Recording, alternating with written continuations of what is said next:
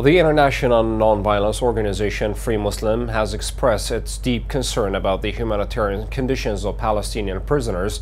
in Israeli occupation prisons, warning of a dangerous collapse of the situation.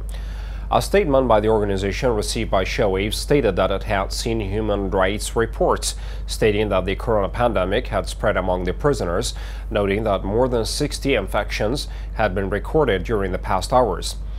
The organization stressed the importance of holding the occupation authorities responsible for the security and safety of the prisoners and the provision of supposed medical care, stressing the need to address their legal conditions as well as to release them.